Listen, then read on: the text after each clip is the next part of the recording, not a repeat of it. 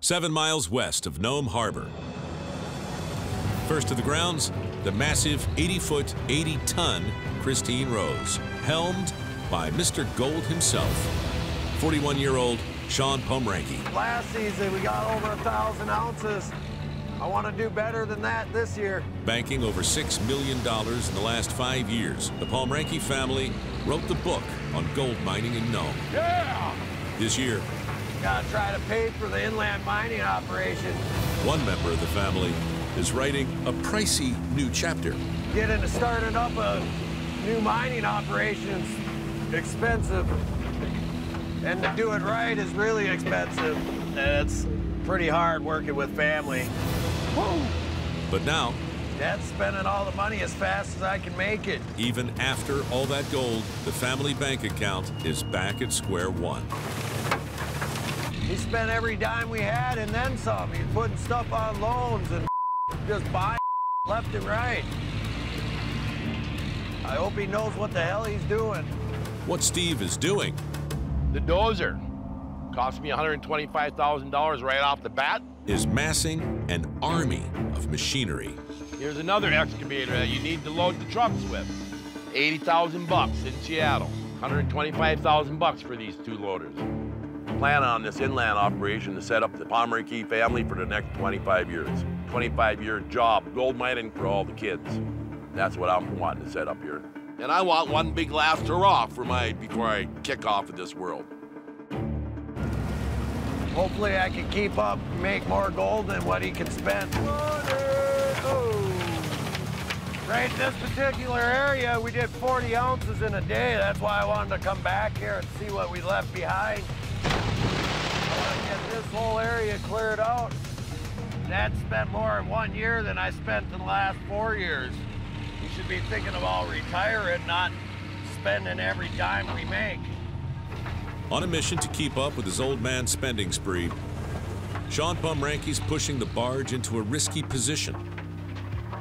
It's not nice up next to the beach, but it's one of the last spots that was good. Taking some unnecessary risks, but tomcod's getting picked over. With gold on the claim growing harder to find, Shawn's taking advantage of the high tide to clear out potential pay dirt in just 4 feet of water. I'm gonna pull ahead and do a new swing, but I gotta get my foot up so I can pull myself forward. Constantly pivoting on 2 3-ton, 35-foot anchor spuds, Shawn uses the excavator arm to move the barge to fresh ground. Now I'm gonna drop both my spuds, get them to stick. Start digging again. Who knows how long we'll be able to mine this close to the beach. You need to run smooth and continuously. You don't want to have downtime due to bad operating. You gotta get moved over.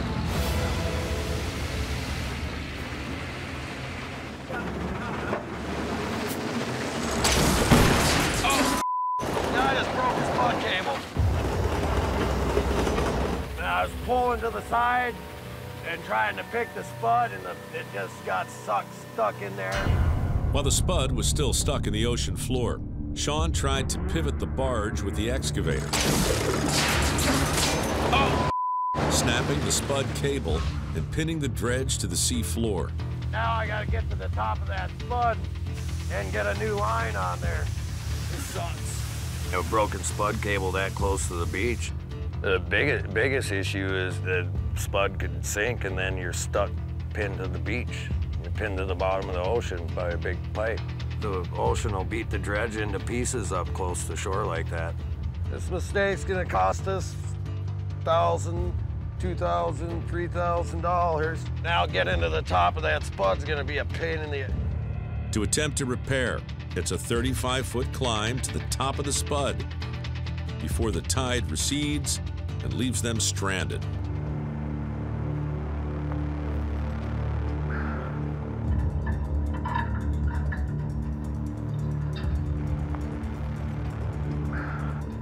Oh, nice catch.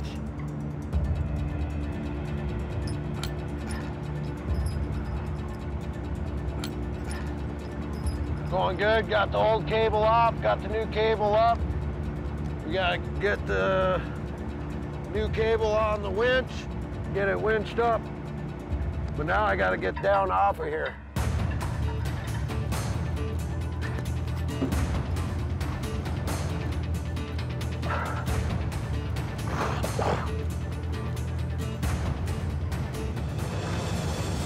With the new cable attached, all that remains, tighten and test it.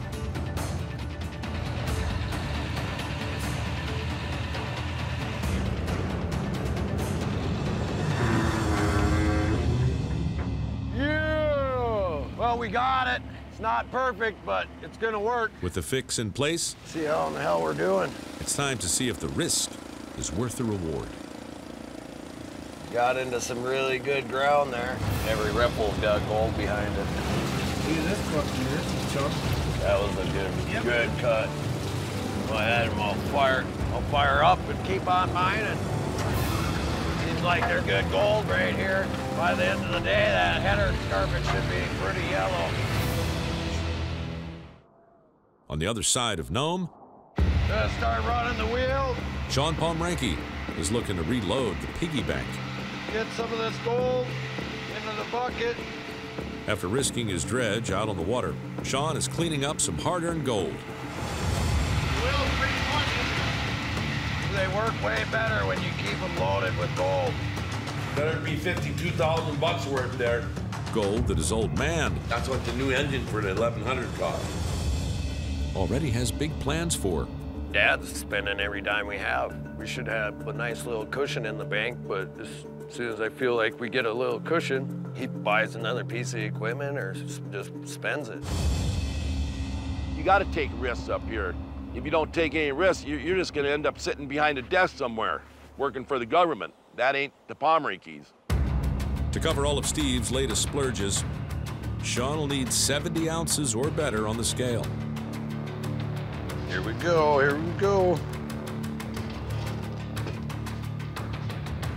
It's gonna be pretty damn close, boys. Oh, 74, 75, 76, 77.1. Whoa! bam. You were hitting for 75. Yeah, good. 77 ounces is worth $92,000. Thanks for the gold, boys. Didn't even have to fight you for it. You're welcome. I have a feeling this inland mining is never going to stop taking all the gold.